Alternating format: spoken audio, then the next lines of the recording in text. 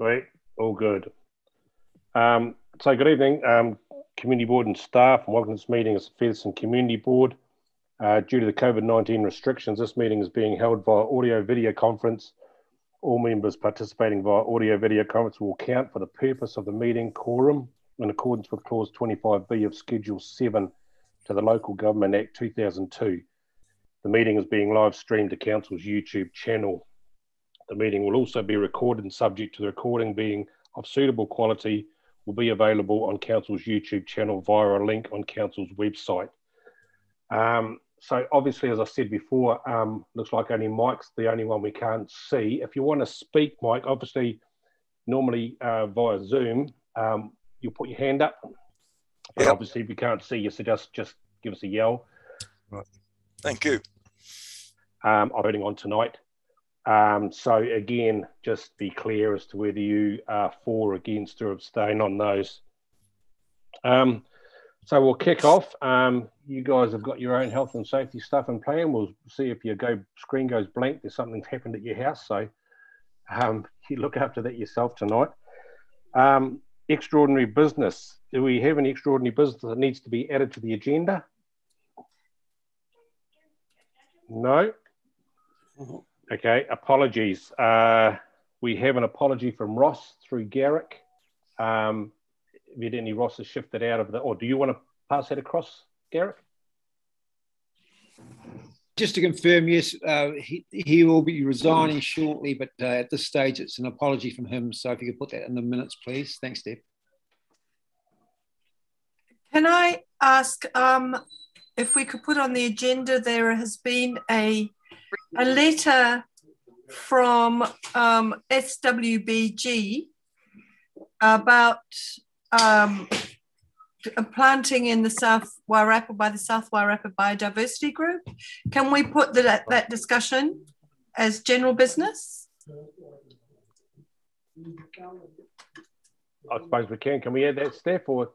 But there is no general business section, but if there's no decision to be made, which it sounds like there's not, it can be added as a minor item, and perhaps just add that onto your members' report, Claire, that you've already got to the agenda, so it could be discussed then. Awesome, thank you. No other apologies? We're not sure whether Russell was going to be, oh, sorry, there he is down here. Hey, kia ora, Russell.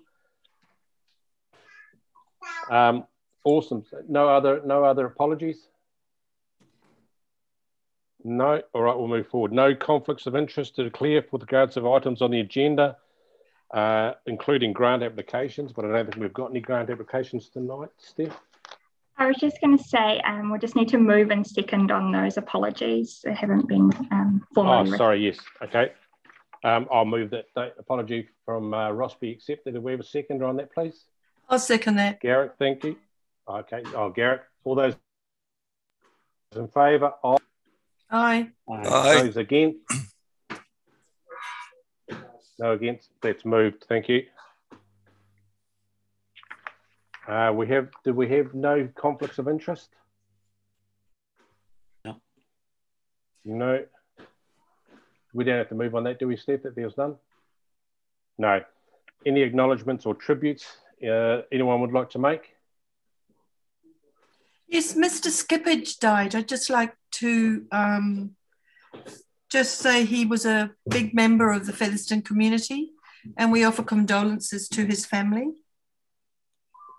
Is that John, Claire? John Skippage, yeah. Okay, we'll just make a note of that, please, Steph. Thank you. So public participation, we don't have any public participation tonight. So no actions from that. Community board minutes from the last meeting on the 10th of August. Do I have a mover that the minutes of the 10th of August be confirmed true and correct? Have a mover on that? I'll move that. Claire, thank you. A seconder. Garrett, thank you. All those in favour, raise your hand or aye. Aye. Those against?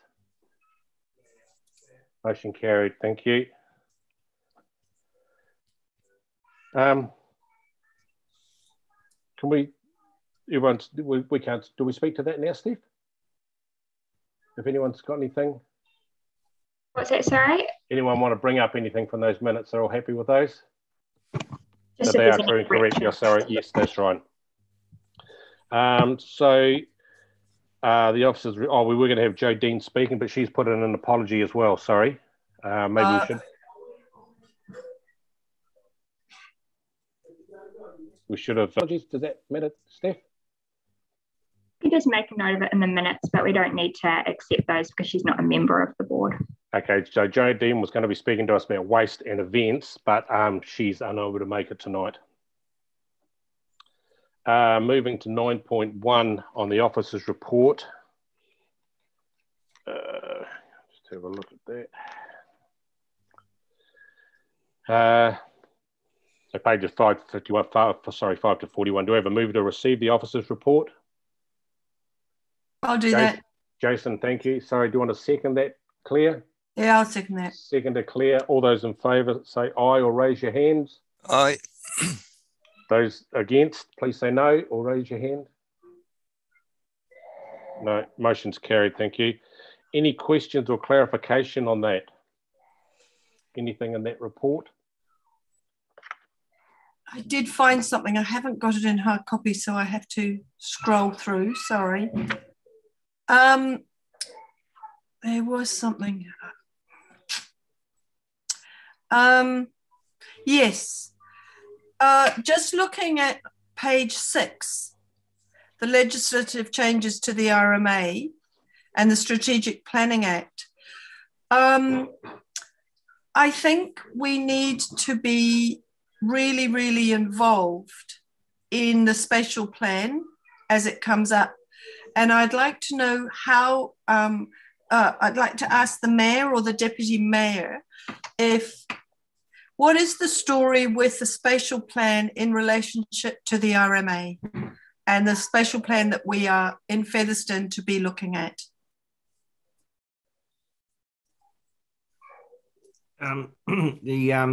Well, possibly actually Russell might be able to do this, but the spatial plan from our perspective is merely a guide for the future implementation of the district plan. However, the RMA being government legislation will take precedence, and any spatial plan will need to then refer back to the RMA with regards to its applicability for our district. Would that be a fair comment, Russell? Yeah. Yes, that's relevant wording there. And thoughts.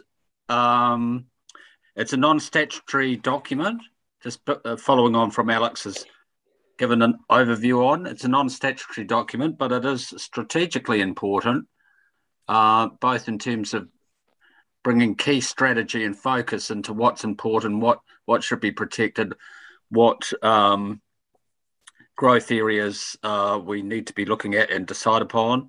That's an upcoming decision for council. Council have already given officers somewhat of guidance on it, so we need to come back to councillors at the end of, roughly around the end of this month, with some recommendations. It could be early November, of what we believe is suitable in terms of the growth areas. Remember that the spatial plan in terms of componentry has the overall spatial plan map. It has the strategic drivers, which is the diagram accompanying it. And then we're also looking at our focus at this point is residential and residential growth provisioning. So, and again, the expectation through the RMA and changes through the RMA is that greater weight is given and thinking is put into responding to strategic planning and strategic planning outcomes.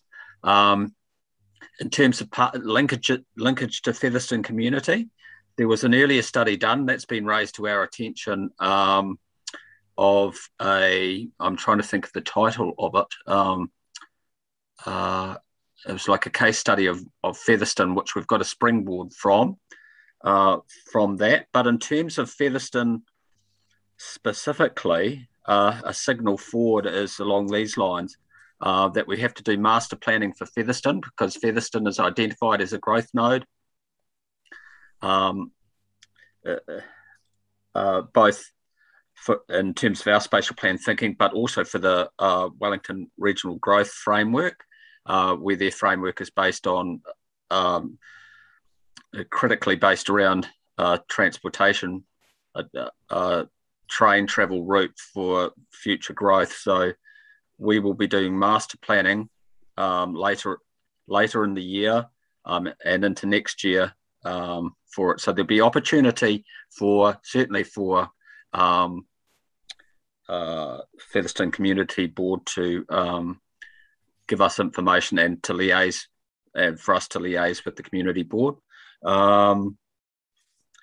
And anything else, I can respond to questions. Mr. Chairman, could I ask the question about the master plan? I like the idea, but I'm wondering about the extent to which the investigation work and the study affects the drafting of the plan, and to what extent there would be opportunity for appropriate community participation in that process. Is that possible?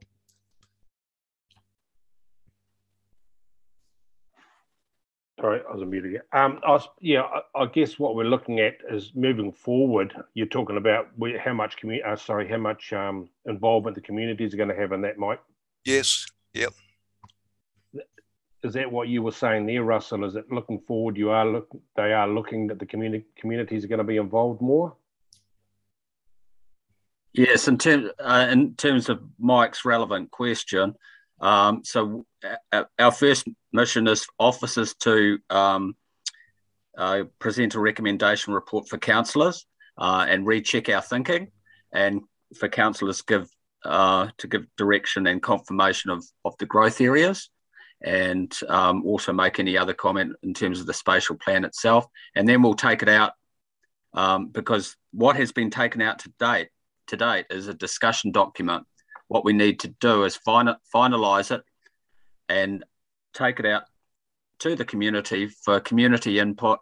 So we've got to keep our ears open for further feedback. And as part of that, we'll be having some town community meetings in each of the town to retest our thinking and to sit there and receive feedback upon it and before it's finalised. And the other component is the more in-depth master plan work, which will be into the future. We would also work with the community on that, and a mix of officer input. So it's like a case study of Featherston, master planning all the potential for Featherston, working with consultants, internal officers in planning, and also the community and any stakeholders that we think are suitable. So there's a mix of stuff coming forward. Okay, thanks, Russell. Does that answer your question, Mike? I think so. I was wondering, does the master plan envisage just the urban area of Featherston, or are we looking at Featherston in a wider sense? I'm conscious of the sheer size of the ward and the interlinking that goes on in the ward. In other words, the interdependency of some of the smaller components quite close to Featherston and the extent to which they may be affected by the plan. Presumably, the process that we involve the public in the broadest sense will enable us to make sure that we don't slip up on something which is likely to affect a relatively close rural component of the ward. And the short answer to that is it will have an urban focus. However, I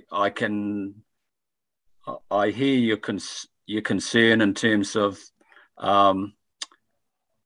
potential short-sightedness and the importance of looking at rural connection and e.g. Tahira Nekau, for example. So, but essentially a master plan is an urban focus.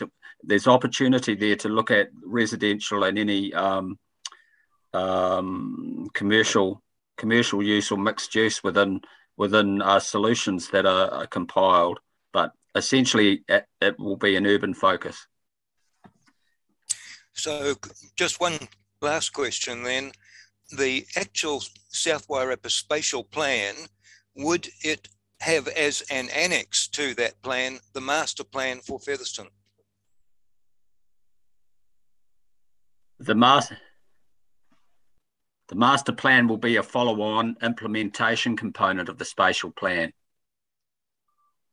Okay, thank you. Thank you. Can I just Claire? ask a question, please, through the chair? I'm aware that we're a growth node, and in the early strategic plan discussion, consultation or engagement, we were going to be going out through sort of out the back through Longwood Road. There was sort of thought of an urban development out that way.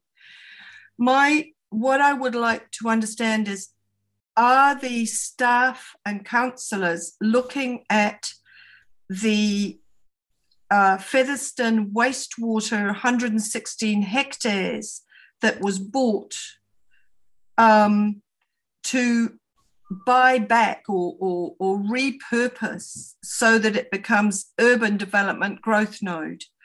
The reason I say this is I just am not quite sure, because it follows on to the wastewater, three waters, the new 4 or 5 water body kind of consultation, and the assets that are involved, that we have to say are involved with our wastewater system. Are we going to be able to repurpose that land, say, for our strategic plan and for the urban growth node, rather than use it as an asset to give to one of these 3 water systems? Sorry, Russell, it sounds, I'm sort of trying to work out how we as Featherston can ensure that that land is protected from effluent disposal and actually repurposed into maybe our urban growth development. And I'll give a brief answer to that, and the Mayor might wish to follow up in terms of, so you've got good context. So essentially the land use for dispersal purposes for Featherston wastewater and the relative merits of its future or not, that's a decision for the council, the wise heads around the council table to make best use for future assets and the options for that land. So that's an asset based and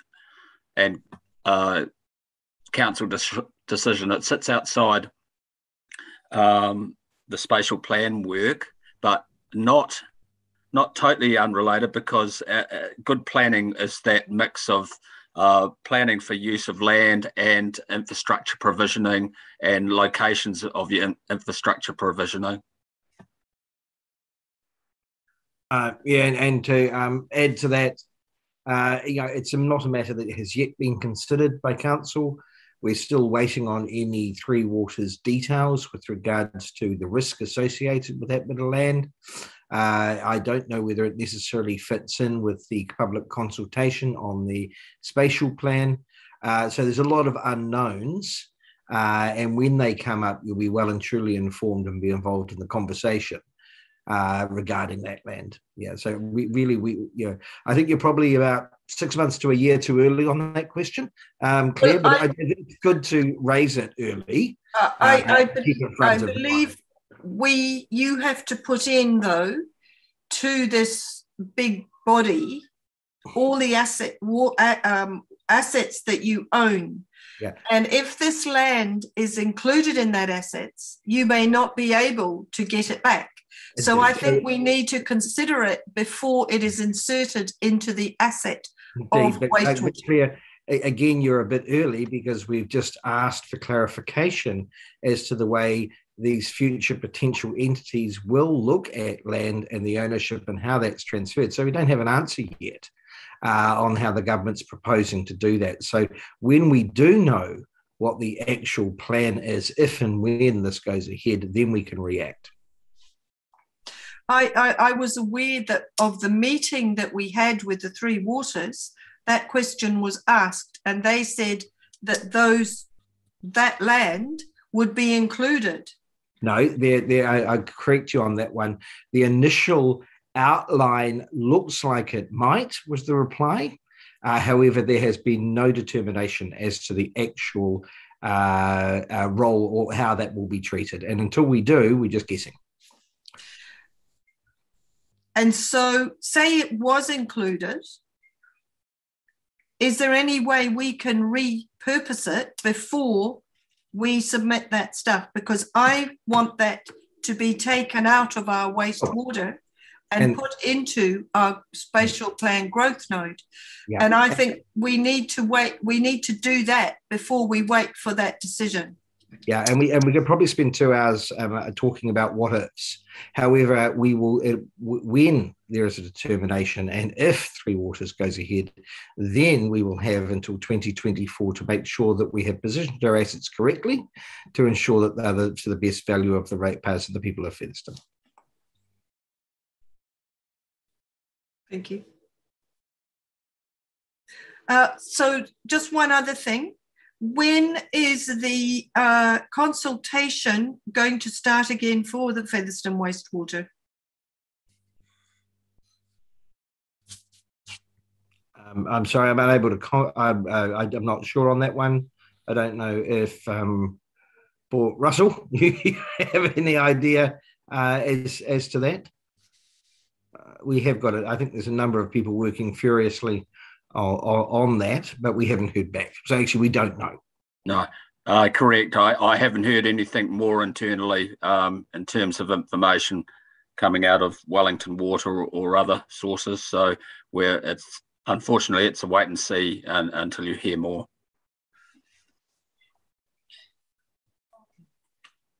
Yeah, it was just that you said that it was delayed, the engagement was delayed because in our action points because of the long-term plan. Now that's out of the way, and we just would like to, I just was interested in what was the progress in that. Thank you. We'll let you know as soon as we know.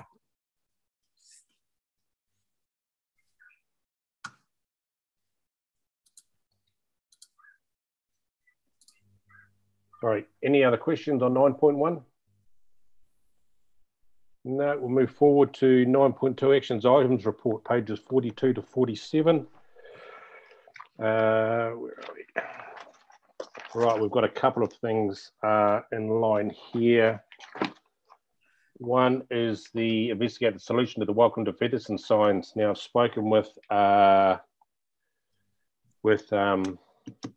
Jones, and it turns out that the budget has been agreed to.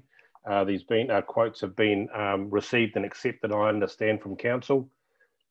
And we're waiting now for some sort of bracket system that NZTA, I think, have to approve. And I haven't got the latest, but from what I understand with Rhonda is that it's just being finalised for what these brackets are, and Harry was going to do a report as to what was being done with that, because I mean it's coming up just over 18 months, I think it is, since they were taken out. So unless anyone's got any other more up-to-date news on that, you haven't heard anything, Russell?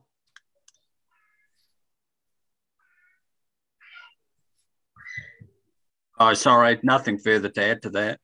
Yeah, okay. It's and I'm not 100% sure what the brackets are. I think it was something to do with the rocks or the masonry work splitting because of movement with the post. There was some sort of bracket that was going to be put in place so that didn't happen. But that had nothing to do with and wouldn't reflect on any sort of frangible basis for the sign. So hopefully, and I can't remember, sorry, the guy or whoever's taken over from Ewan has now got this on their desk to look at. Hopefully it's all pretty straightforward. and will happen. The second one on there is the presented proposal to have a Māori name, Featherston as Paitamokai, and a Pou carving to the Maori Standing Committee. So we were presented to the Maori Standing Committee on the 3rd of August. Andrea Rimini and Karen McCarty come out to site at Whareham House Sunday just gone to have a look at the Pou.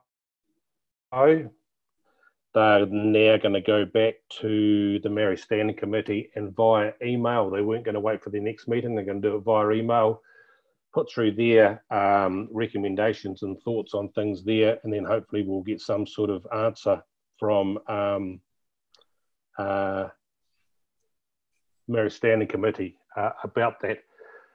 I think there was a little bit of confusion. The proposal that we set forward and actually presented was at 12 pages. There was actually two parts to it. One was about the Pou, and the second part was about the second name of Paitamokai being through Lynn's being put to Featherston, and because people were saying, "Oh, what's that about?" And so I don't know how well it was actually read, but it was. There's actually two parts to it, so they're hopefully going to look at that at the same time. The other one in there is coordinate with the RSA and the 28th Maori Battalion Association on flags for next year. I've spoken with Peter Jackson, so him and I, and we'll get, well, not necessarily me, but the community board and the RSA and Dick Smith and whoever else may want to be involved will sit down in the near future and work through what we're looking at or what people would like to see with the flags. Peter made a good point that Maori Battalion is sort of one figure, I suppose. So there could be others that also want to be involved with it. So I don't know, Steph, whether we can actually action this as to that we are in the process of coordinating with the RSA and the Maori Battalion and anybody else really that wants to be involved with that.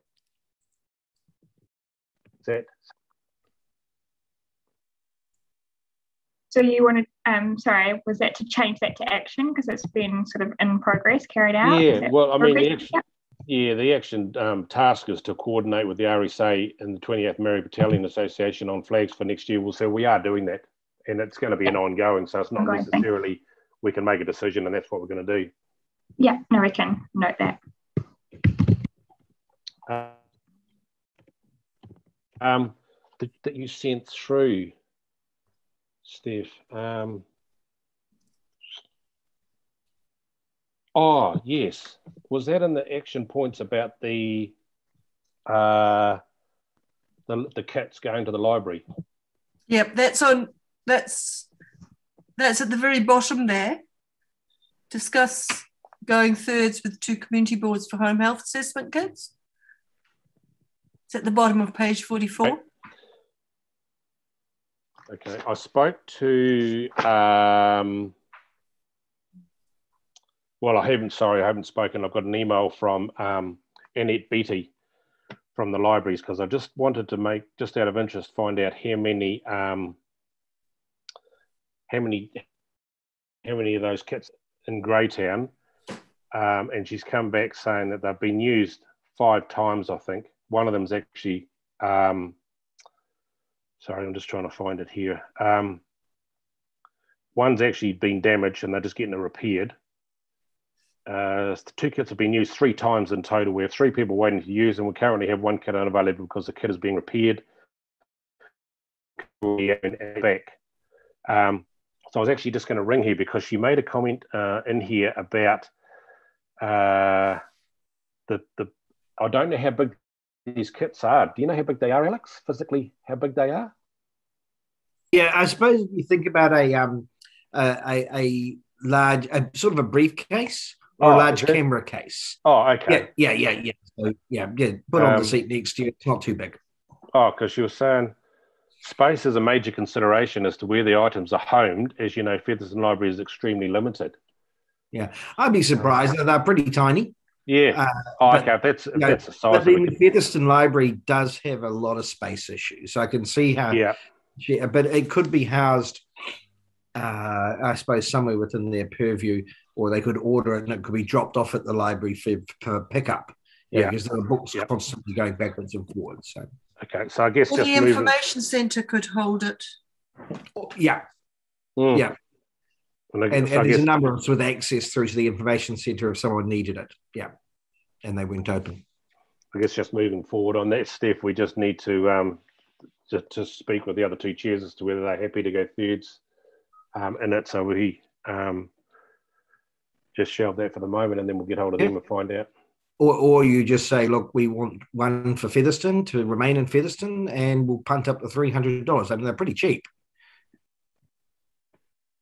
Yeah, I mean, what's your They thoughts on don't that? go out of date. It's not like they're electronic. So, yeah, I think there'd be value in them. Okay, so there's one already in Greytown. Does Martin Borough? Does anyone know if there's been used? They don't have one either. No, they don't have one. But has anybody used it over there? No. Well, they don't have one. So if the one in Greytown's been used 3 or 5 times, then that's the one for the South Wairarapa.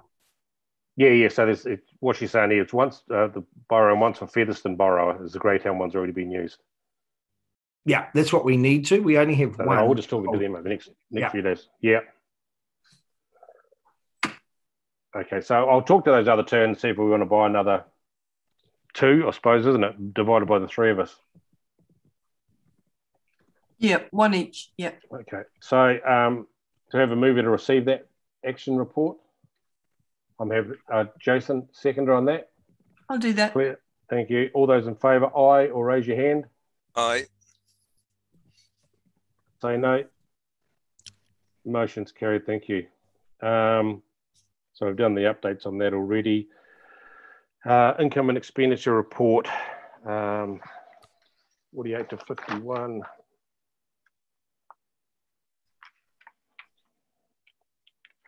Do we have any questions on this? Are you going to refer back to that Wellington Water letter? Which one was that? That is on page 46. Out. I want to make the point there for those who are watching that, in fact, this was addressed to the, not to the council, it's been addressed to the stakeholders. So if you see who it's gone out to, it's not actually been sent to council or sent to community board. So it's a for your information, basically, and the actions going forward from Wellington Water. So ties in with what Alex and Russell are saying.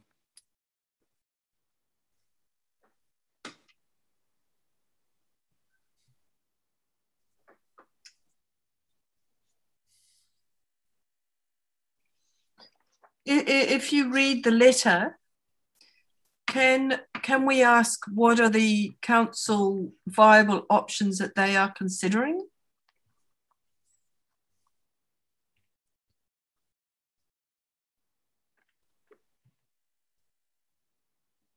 Could you tell me where that figure is? Sorry, I lost track there. Next steps, page 46, from a letter from Linda Fairbrother. It says, we are now working with council to confirm viable options. Yeah. I'm just wondering if it would be possible if you could advise us what the viable options are. Yep, no, I'm sorry I can't do that, but that will become, I may think, when a report comes through on that, then that will be made available. But I can't. I can't remember, but B, I haven't got it in front of me, but also that's part of a different process that's going on.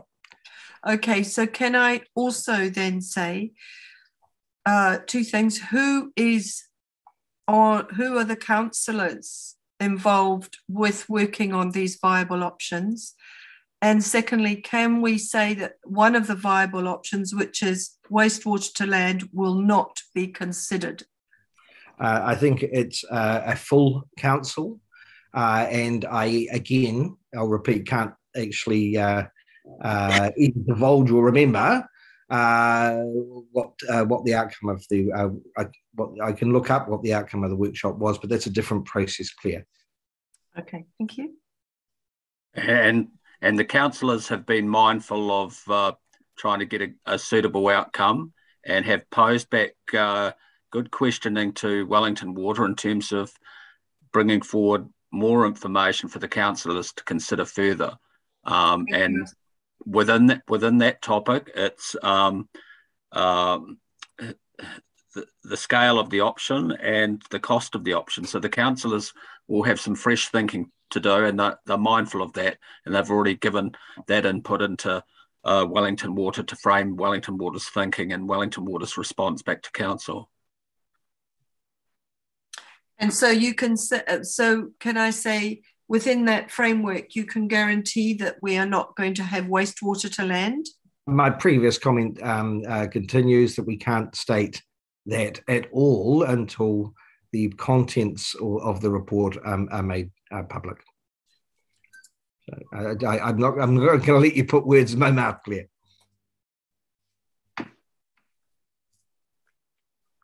Are you all right with that, Garrett? Yeah, I agree with Alex. The process is ongoing, and my point would be that there was all the councillors are involved from August, and we are still waiting for feedback from Wellington Water Limited. Okay. So we'll move on to the income and expenditure report, 9.3, 48 to 51. Any questions or clarification you'd like to ask about that?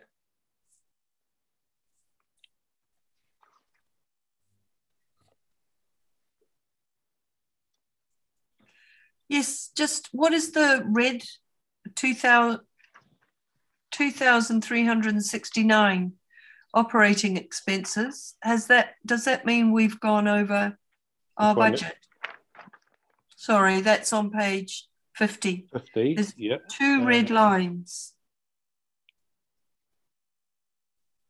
Oh, I've just got a hard copy. It's not in red. Sorry, Claire. Which if you have a look, it's got personal and operating costs. If you keep going down, it's got total operating expenses to August. Yep. 236912. Yes, that's highlighted in red. Okay, that's. I can take that back as a query if you like, Claire. It does look like you've got a surplus there, not a deficit. So I can just get some clarification on why that's in red.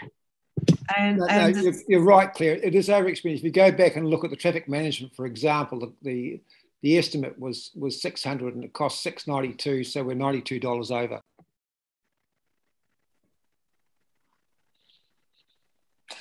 Has anybody else got an electronic copy?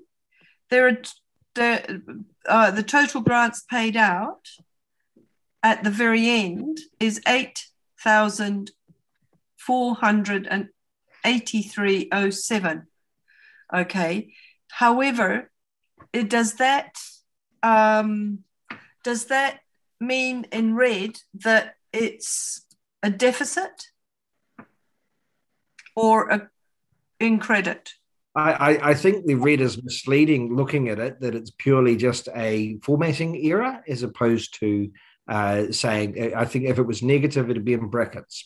Yeah. That's why I'm trying to say, is it in brackets or is it red because it's something we need to be careful of? That's all.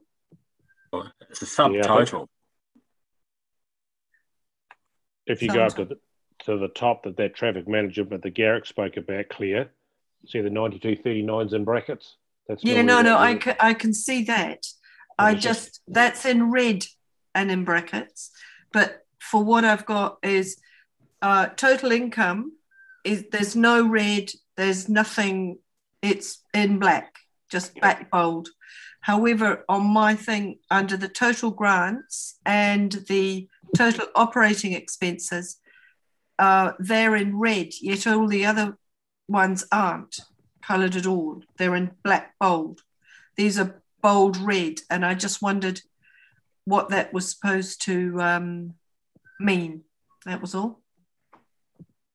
Okay, are you just able to clarify that, Steph? Just check on that as to maybe it was a... Okay. So do I have a mover to accept? Any other questions on that? No. Do I have a mover to accept that report? Yep, I'll move that. Thank you. Second to Jason. Thank you. All those in favour, either raise your hands or aye. Aye. Thank you. Those against, no. Thank you. Motion carried on that. Financial assistance report 9.4, 52, 53.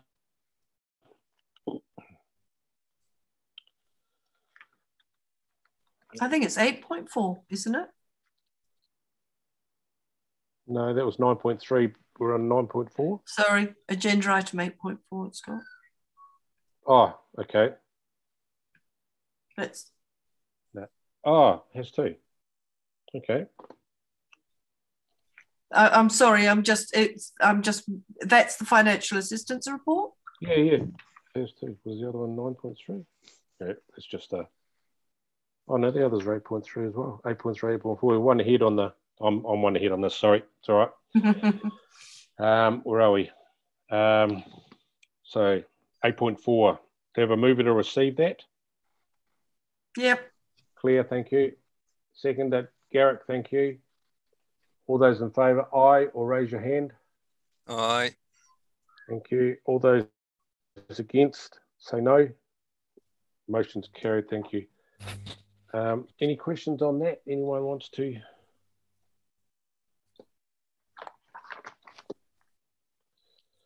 Nothing on that. So we have a mover to note that an ineligible grant application was received from Digital Seniors as the applicant received funding from NWDC and Youth Fund.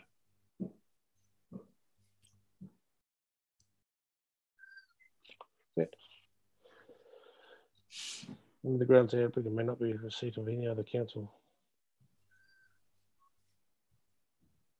Oh, so they put a grant through for us. They put a request in, is that right? But they'd already received funding from council.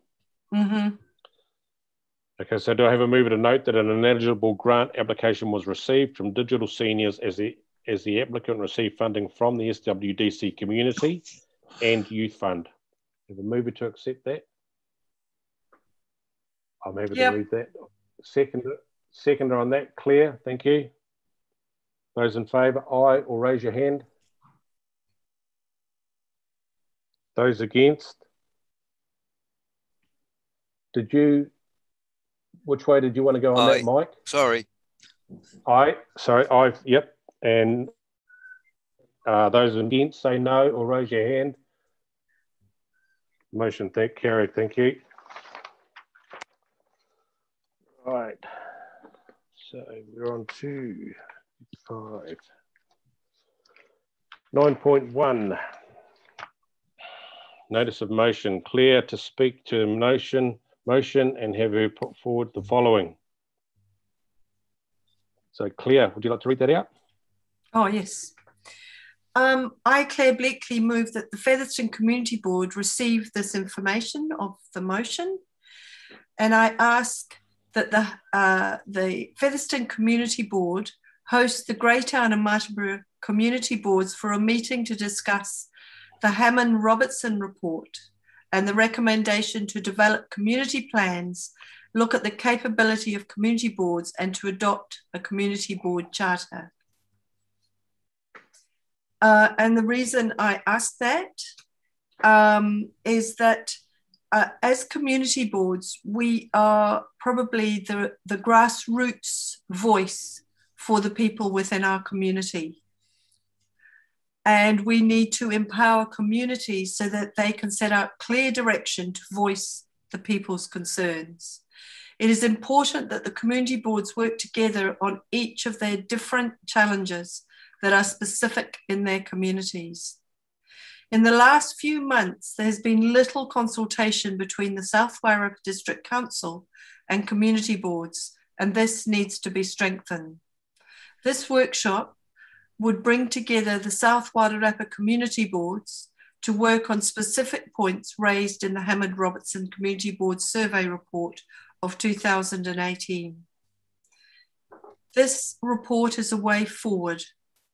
It will empower community boards to be given the recognition and support capability so they can identify the challenges and benefits of their communities and find support for them. The Hammond-Robertson report of 2018 made specific recommendations, specifically recommendation 3, 4, 5, as outlined below. Recommendation 3, that the community board adopt board charters. Every community board should have a formal board charter with their council, which clarifies a role, scope, delegations, and how the council and staff will relate to the boards, and how the boards relate to the council. This charter is to be developed through a conversation of equals between the council and the boards in each area. This is directly from the Hammond-Robertson report. The recommendation number 4, council recognise and support the capability of community boards. Council recognise that democracy and place shaping is more resilient when they empower boards to take local leadership of local affairs and decisions. Councils must actively build the capability of boards in local place shaping. And recommendation 5, community boards develop community plans. The community boards each develop an inclusive and engaging community plan with a small number of priorities which drive the board itself. The role of a board be reshaped to delivering these priorities in the community plan. The boards not develop strategies and priorities which are not related to the priorities of their communities. Community boards, to empower the community, need to know what is going on. The responsibility of the council to community boards is this engagement. For this, we need to develop a scope, role, and accountability charter that sets out the role of the community boards so that we can work collaboratively and collectively, so that we can look at the benefits and challenges each one of our individual communities is faced with. Thank you. Mr. Chairman, Thanks, Cleve. Sorry, Mr. Chairman, I wish to support and to second the motion from Claire. I think most of you are aware that I have strong feelings about communities.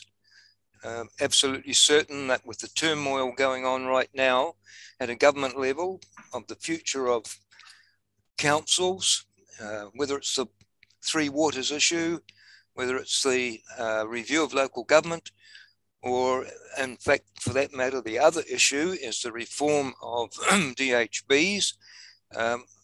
My concern is that a loser in all of these things will be our communities. And I can only say that from my experience going right back to the establishment of the South Wairarapa District Council in 1989, the reasons that we have community boards was largely down to the fact that the 4 key people in that amalgamation process, the 3 borough mayors of Featherston, Greytown, Martinborough, and the county chairman, made it very clear to Mr. Elwood, who was the local government commissioner, that they were very concerned that his way in which he was proposing to create these new entities was going to do great disservice to those communities. Specifically, they were concerned about the identity of the communities. That's an important issue, if only for the reason that one of the things which we take pride in is our destination status. We do not want them all to be the same. They are different, and that's one of our great strengths. So identity and the retention of the identity is very much a reflection of the community. The second element that those 4 wise gentlemen put to Mr. Elwood had to do with representation. When you considered that the 3 boroughs and the county had more more representatives than we've got today by a long, long way, including the community boards, their concerns are being mirrored in some of the problems we're facing now. So representation does become important. Allied with that was the serious concern that communication could be impacted in a big way, that the voice, the fourth factor in their argument, would be diminished considerably by not having some form of representation at a community level. So I totally support what Claire has put in front of the board tonight, and I'll leave it there for the moment. Thank you, Mike. Thanks, Mike and Claire. So can I just get clarification on that, Claire? What you're asking is that we host a meeting between the three community boards to just discuss these options and to look at the possibility of the capability of community boards and adopt a community board charter. So that would be just a discussion around that at that time? I would look, yes, as an ongoing thing. So the outcome would be that we would have all of this in place. I'm really concerned with the Local Government Act and the kind of loss of democracy of the grassroots people's voice and where a community board needs to sit. And I think the more government is centralised, the more important community boards become for the voice of their communities. So I would love to see a very strong charter, community plan, which we three boards, because we work well together, all can work off and preserve our identity. And as Mike said, the people's voice is heard and empowered through that. All right, thanks, Claire. Any other discussion? Yep, Garrett. Yeah, just a couple of questions. Is there any cost involved in this, Claire, in terms of budgeting for it? And my other concern is looking at Ross's departure. What timescale are you working on, recognising that what we're in October now?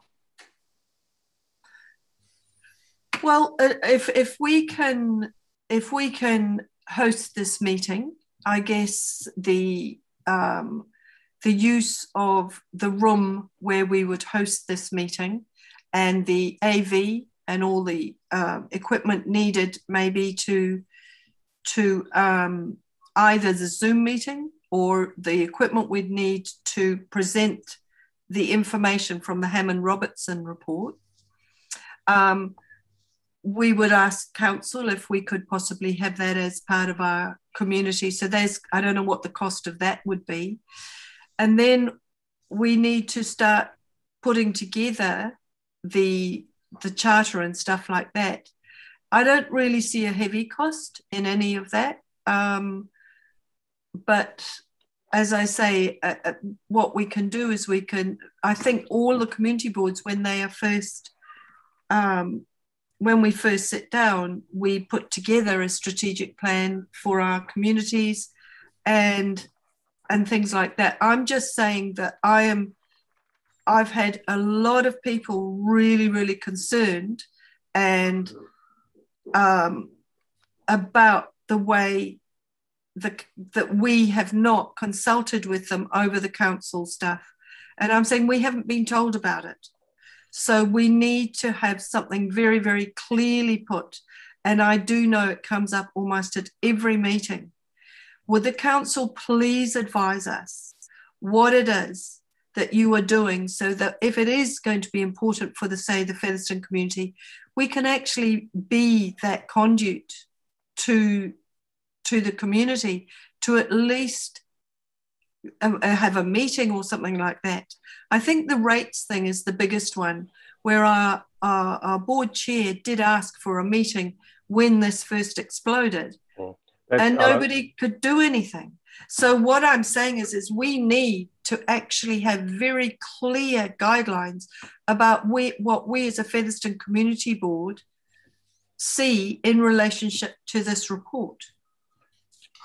So sorry, Claire.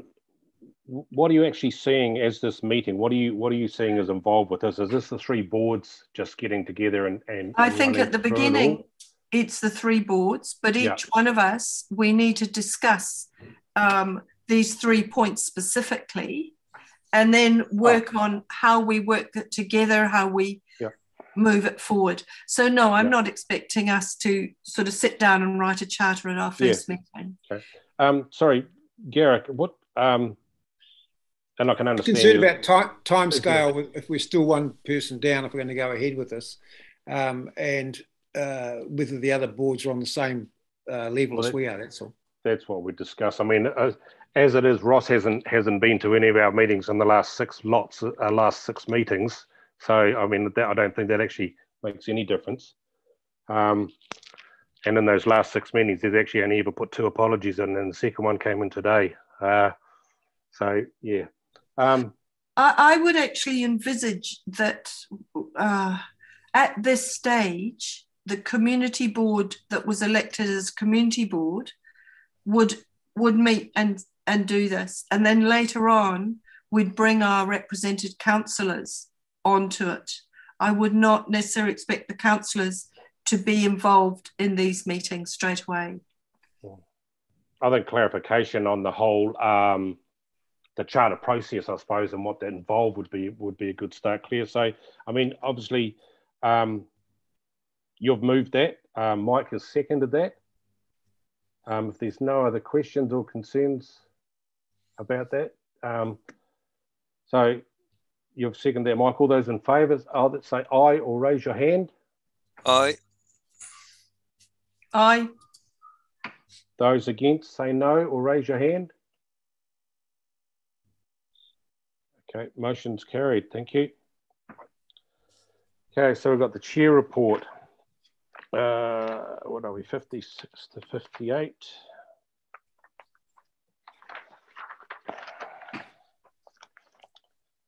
So we had a couple of things on here.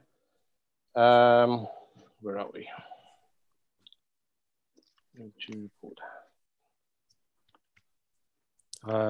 So I have a mover to receive that report. Yep. Jason, thank you. A seconder. Yep. Claire. Thank you. Raise your hands. Those against, say no. Sorry, I'm a little bit ahead of myself. Those in favour, those against, say no. Motion's carried. Thank you. So I recommend that the council to hold a public meeting.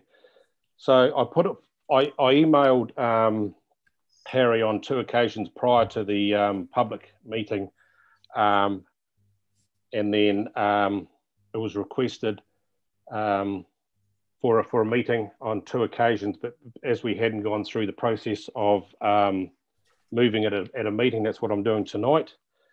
So I have a mover to recommend to the council that I hold a public meeting on rates in Featherston. I'm happy to move that. I'll second that. Seconder for that. Yes. Claire, thank you.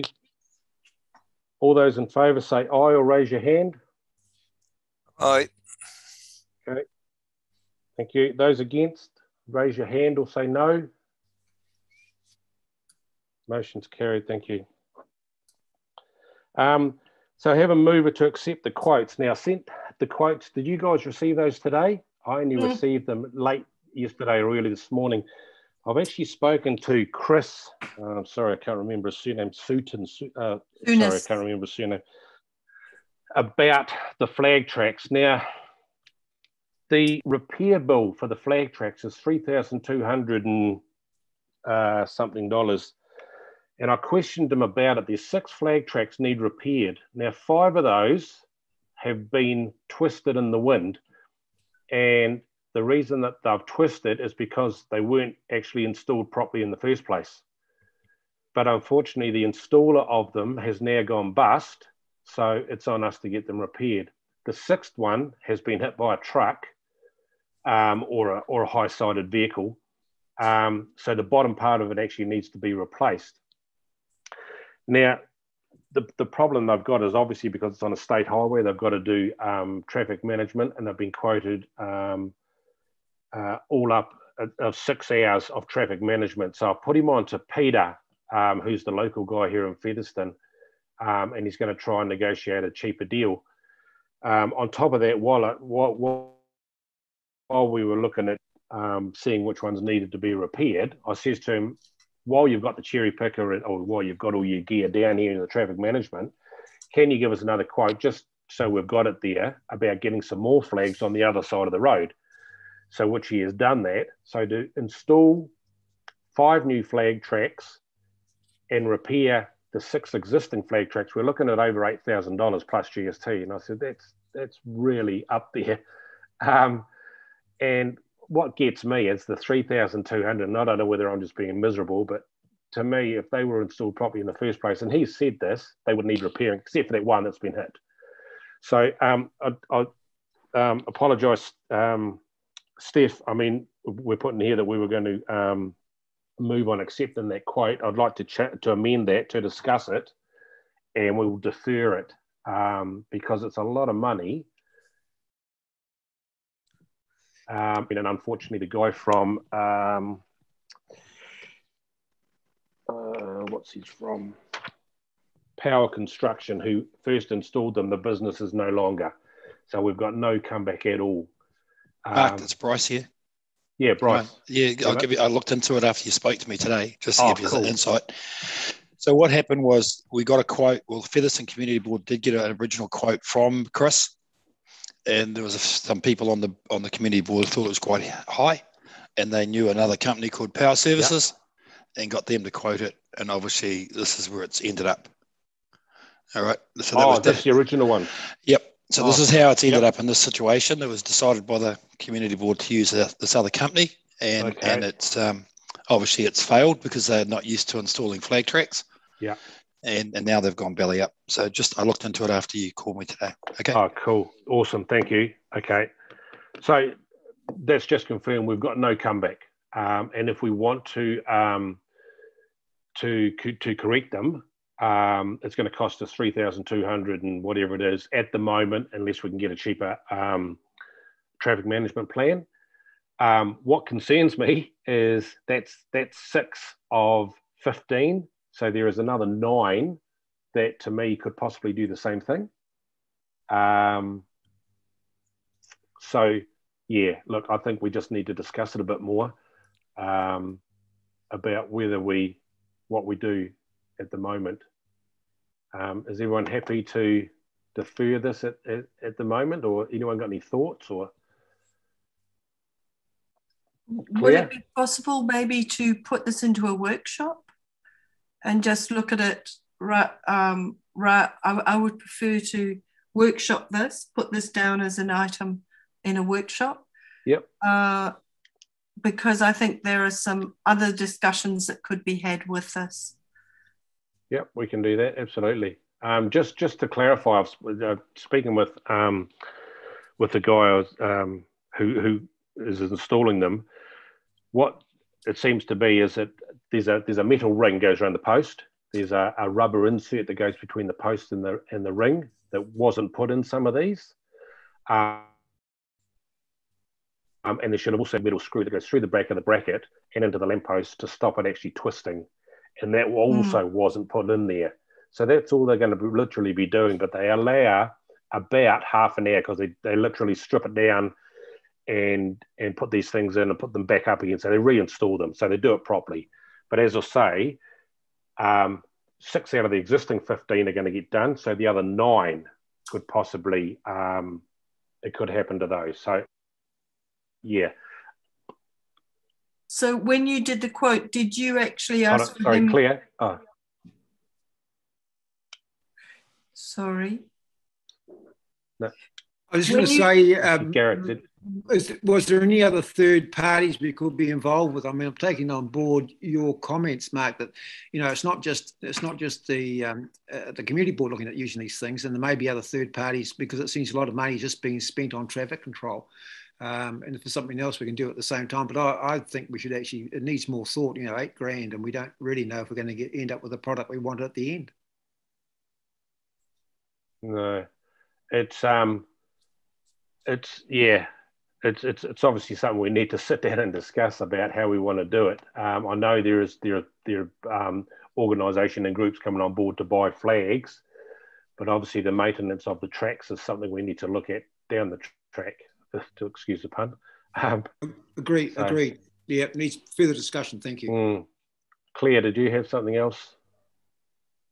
No, I was just, I think we can bring that up at the meeting. I was just going to say, have you checked the 9 that haven't broken to see if they have the same fault? Oh, they will do, I'll guarantee. I mean, sorry, when I say, hold on, they would have been installed the same way. If you imagine a metal ring going around the lamppost slide, there should be, and it's what I was familiar with, what they call munzing rings. So it's a metal ring and then it has a rubber insulation sleeve inside it to stop them turning. Those rubber sleeves weren't put in there. They also have a screw go through the back of the bracket into the post to stop it, physically stop it turning. For us to, and it's going to cost us $3,200 to do 6 posts. So you imagine what it's going to cost to do 50. Okay, so yeah, I think at the moment, if we're going to do any, we would look at doing the ones that need it. Well, except for the one that's been hit by a truck. Yeah, I think a workshop and a further discussion, definitely a good idea. Thank you. Any other comments or concerns, questions? No? Okay.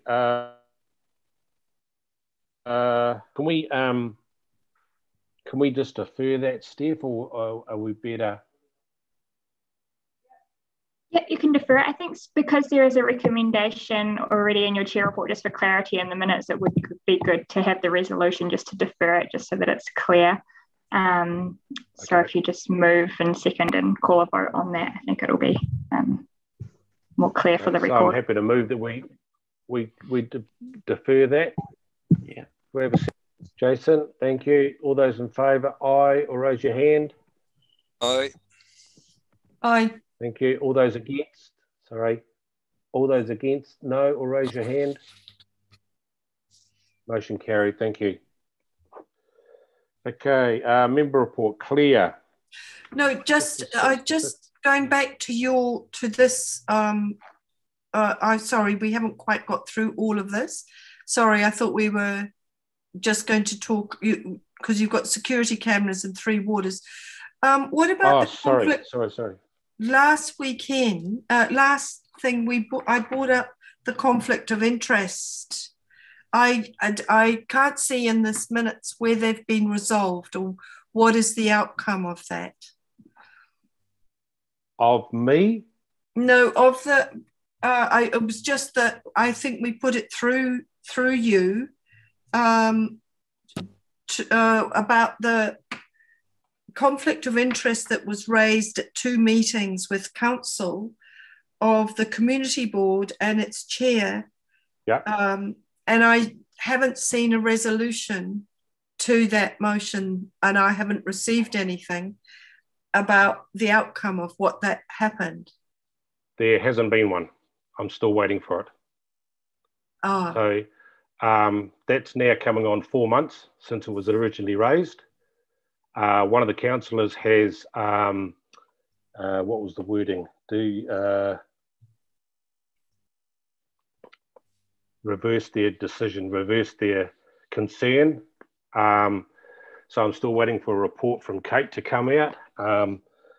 Yeah, so that's where it's at the moment. I'm waiting for that. Thank you. Security cameras, yeah. So we've on a couple of occasions, as I say, I walked the town with Jason from One Security in Carterton, and he's pointed out where he could put, where he would suggest they put cameras to do it. I just haven't had a chance to actually go and talk to those building owners to ask if they would be happy for that to happen. If and when I do that, and for that, that's when we would sit down and go, right, this is what was suggested. These owners are happy for them to go in these buildings, and this is what the cost is going to be. Through DIA and Fab Fethy. It was spoken about in the first place that could be something that would be financed through them. And then obviously we've spoken in the past, and Garrick brought up a point, and it's something we've looked at with Privacy Act and things like that. So all of those sort of things would be covered. All I want to find out is to come to the party and say, these are the cameras we'd look at. These are where they're going to go. The builders owners are happy for them to do it. Let's work from this. Otherwise, if we go back to front, we then go, yeah, that's a great idea, but nobody wants to put them on their building. So that's still in progress to do that.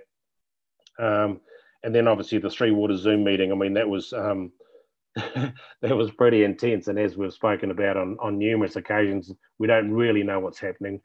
So it's just a wait and see on a lot of aspects of that as to what's going to be put forward from that. So how many weeks are left on that, Alex? Are there of the 8 weeks, wasn't it?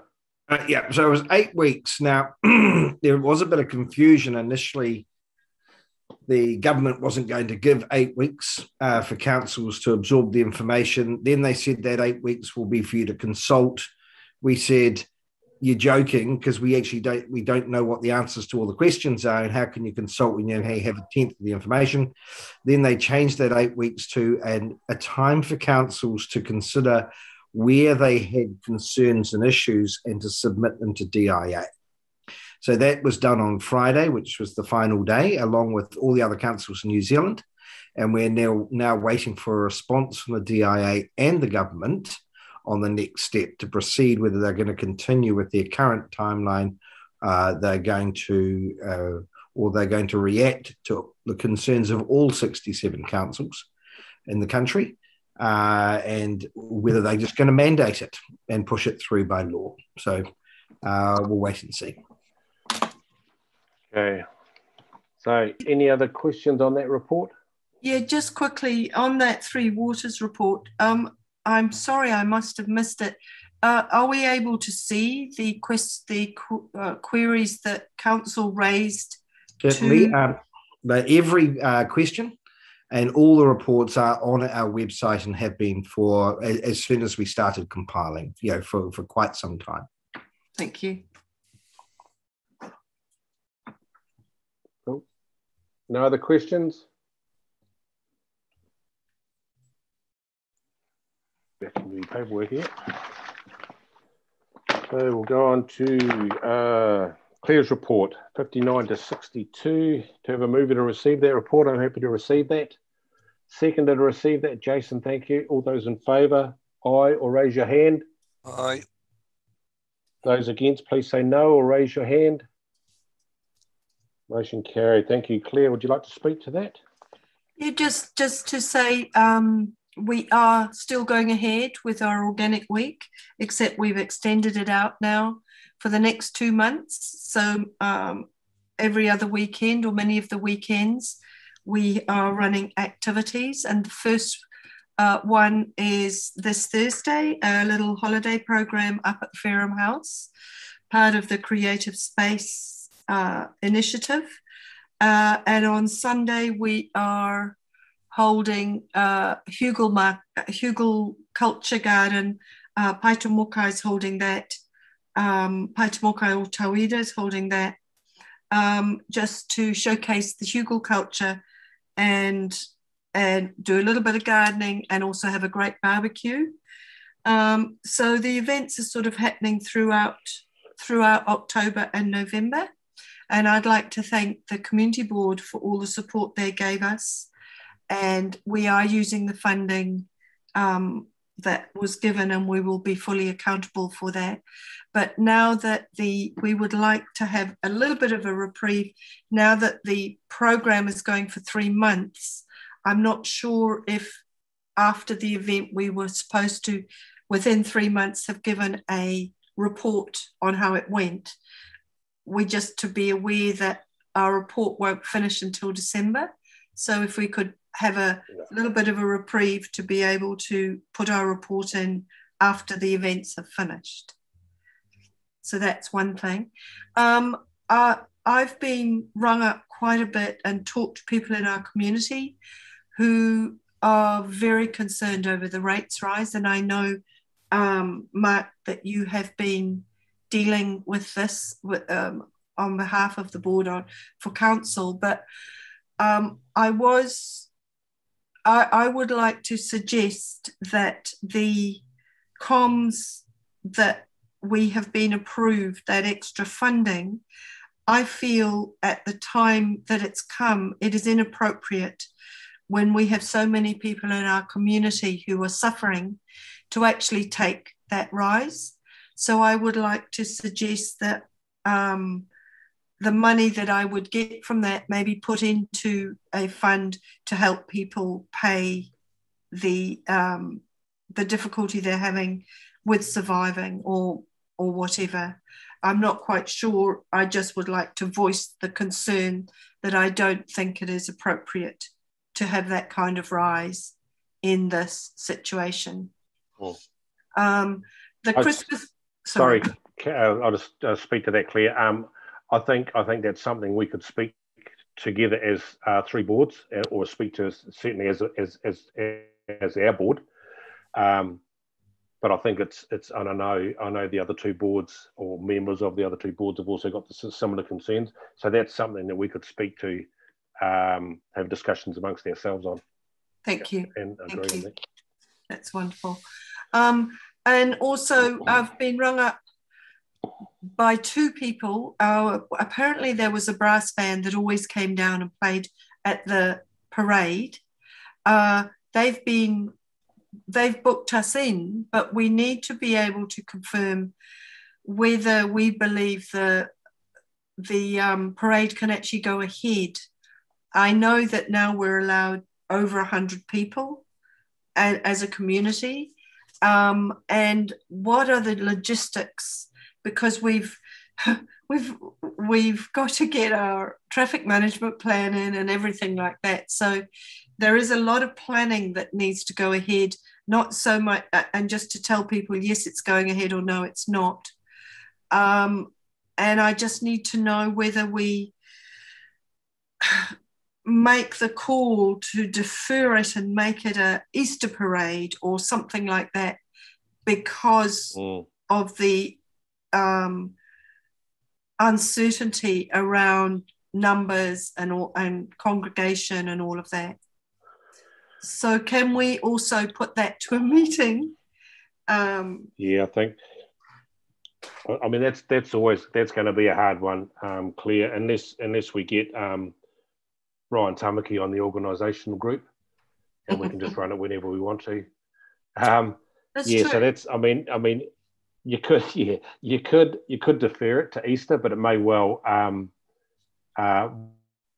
We may well go back to level 3. So I guess it's just a matter of sort of. I mean, we're still 2 months out, so hopefully, I mean, maybe whatever we put in plan, we have a backup. If obviously, if there's a COVID level rise, then we don't get charged or whatever. And I'm pretty sure most of those groups, including traffic management, would understand that and be happy to work in with that. So.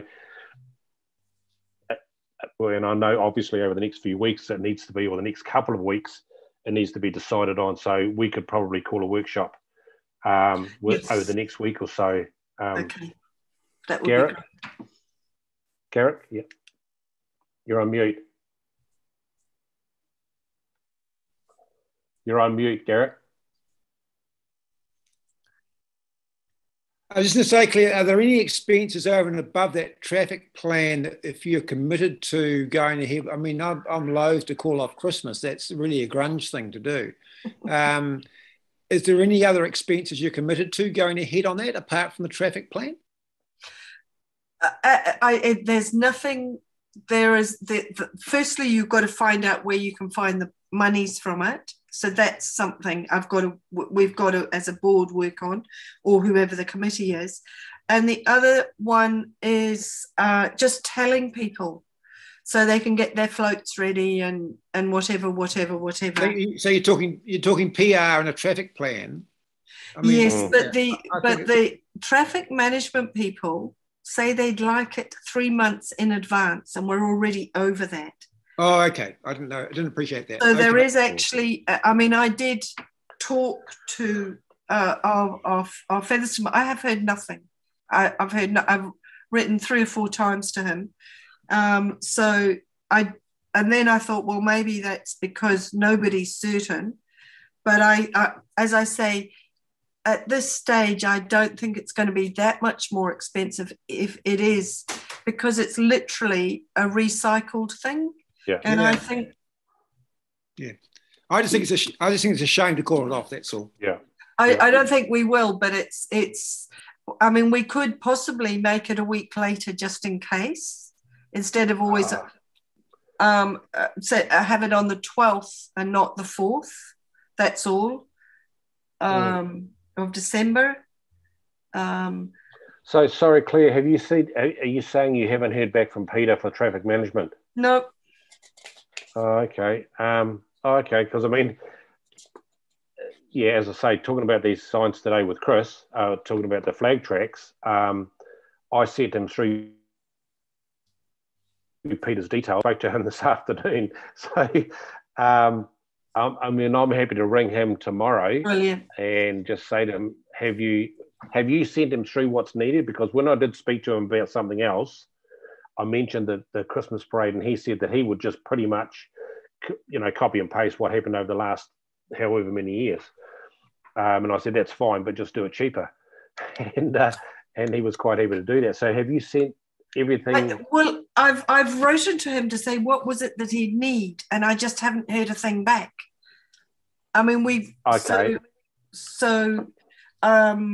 It's more the fact that I went through his website. I've heard nothing, so I'm not even sure if I'm getting to the right person.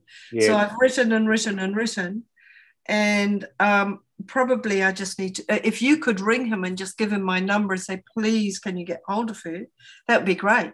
Yeah. Well, can you send me through the past traffic plans that you've had? I can do that. Yeah, do that, because it's just Peter at Traffic Assist, I think he's called. Yeah. .nz. Yeah, look, do that, and I'll get hold of him tomorrow. Okay, I'll do that after this meeting. All right. So it's at trafficassist.co. Sorry, hold on. I'll just find it here for you. Okay.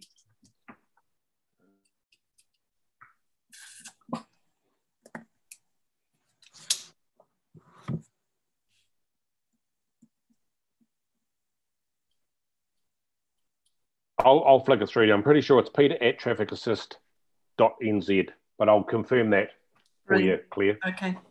Awesome. All right. So I think we've covered off the 3 waters. And I thank you, Alex. I did get a letter from the mayor to just say that the vacant lot, there's about $170,000 that's coming to Featherston. And I think we do need to be able to tell our community that it is there and to understand what we should be doing with it. I think that needs to. I'd be a little bit careful on that at the moment, Claire, because it could open up. It was always put aside, and it was agreed that when it was put aside, it would be decided on how it would be used by the community board and the community. Absolutely. And when I spoke to Katrina a little while back about what was still there after fees and what have you, and it was 170 whatever. I just think if we put it out there that we've got 170 grand to be spent within the community, we're going to get all these ideas. I think we're possibly better to actually work out. Maybe we have some sort of workshop as to how we approach that with the community.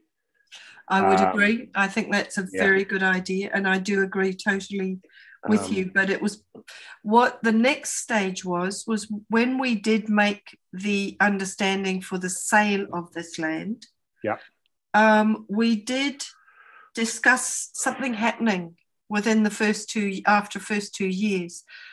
It's actually over 2 years now, and it's still a vacant lot. I know that there was a community group that would have really, really liked to have maybe owned that on behalf of Featherston and done something with it. Is there any way that we can actually find out what is going to happen with that piece of land? I did speak to, what's his name? The owner? Brad. Brad. Sorry, shit, go on. Spoke to Brad probably 2 or 3 months ago, because there was interest of people doing pop-up containers and what have you. And I just said to him, you know, without sort of putting the pressure on, have you got any plans as to what you're going to be doing? And he said, obviously, with our initial COVID lockdown, that put a bit of a kibosh on things, but there is things in plan. And I don't really want to go in it too much. But I suppose, yeah, I mean, it was agreed that there would be something done within 2 years. Yeah, Mark, can I comment on that? Yeah, mate, yeah. So, yes. So, Claire, I've always been in touch with Brad over this. Brilliant. Okay. COVID did stuff him up last year. And when it first came, because that was a big hit for his business and it was new to him. Again, COVID has stuffed it up, but there is something coming. And it's business practice that he should release that. I just need to know if it's happening, you know? Yes, it is. Brilliant. Thank you, Bryce. Okay. Yeah. Awesome. All right. Thank you. That's great. And I did seek under the Official Information Act after a meeting, the LIGOMA, about the mayoral task force, and I've just tabled that for interest on the mayoral task force and who makes the decisions. It was interesting to see that that there were no businesses employed youth through the scheme in Featherston, which was a little bit worrying, but there were 5 youths employed who lived in Featherston. But I'm not quite sure, because how many youth were placed in employment? It then says there were 0. So I'm not quite sure whether I'm not quite sure how that relates. If there were no youth in Featherston placed in employment, I don't know where the 5 youth who lived in Featherston were employed. So that's a little confusing there. From the year, what was it? June, there were from June to July 2020, in the pilot scheme, 30 young people were employed. This mayoral task force is an employment scheme for youth who've been hit by COVID. I did ask what businesses were involved in getting the funding. That hasn't been answered in this. But from the July 2020 to 2021, there were 30 people placed in employment, of which 12 were still employed.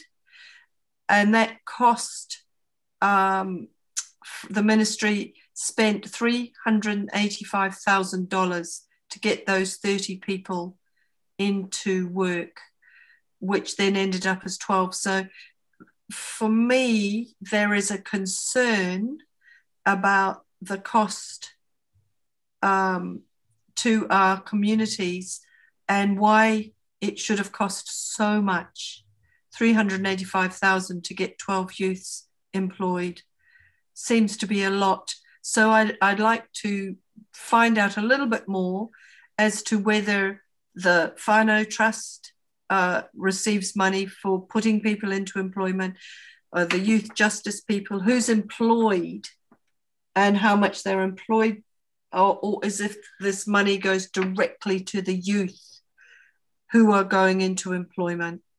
But anyway, this was the Official Information Act request information I got on the Mayoral Task Fund initiative for 2021. So that was it. And that's the end of my report. Awesome. Thanks, Claire. No other questions or clarification on that from anybody? Do we ever move it to accept their report? Did we do?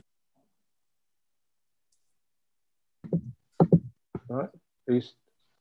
We haven't moved that, have we? No, I don't think so. so. I'll move the weeks. That's right. Sorry, I feel here, but horse before cart again. I will move to receive that. Do we have a seconder? I'll second it. Jason, thank you. All those in favour, say aye or raise your hand. Aye. Those against, please say no or raise your hand. Motion carried. Thank you. All right, so that's it for the evening. Thank you.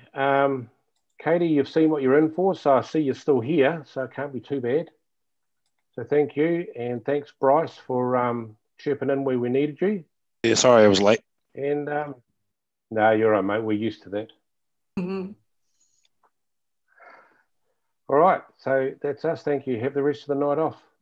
Thank you. Thanks, Mark. Thank you. Thank you. Thank you. Thanks. Yeah. Ka kite. Bye.